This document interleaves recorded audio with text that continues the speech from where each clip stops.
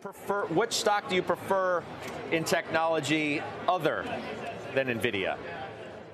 Yeah, so, Scott, I mean, obviously no one's going to deny the great report that we saw from Nvidia, but it just has made its valuation so rich.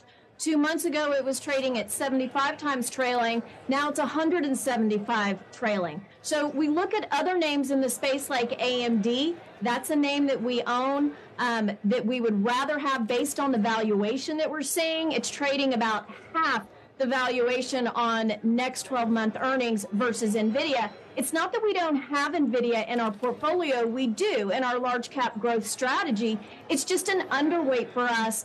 You talked about a little bit earlier today, at these levels, this is actually a period where if we had a neutral weight or an overweight, we would be trimming that. Since we're underweight, we're not trimming, but we're adding to other areas like AMD. We actually added to Meta a little bit as well, trading at about 30 times forward earnings. So I think you can have some other names that have a better valuation, but still will gain some of the upside from the whole AI component. Speaking of, I mean, if nothing else, does this report from Nvidia confirm the move in mega cap tech, Nvidia included?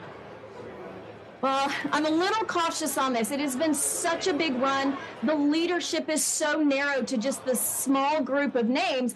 I have to think that at some point we're going to see that leadership either broaden out, which means these names will probably come back a little bit, or we'll see a rotation in leadership with a pullback here. So for a short-term trade, maybe you can get in and take advantage of some of these. Again, we would look at valuations first on to choose where to go, but I think we have to be cautious for a long-term run of this magnitude in these names. All right, Victoria, thank you. Good to have you today, Victoria Fernandez.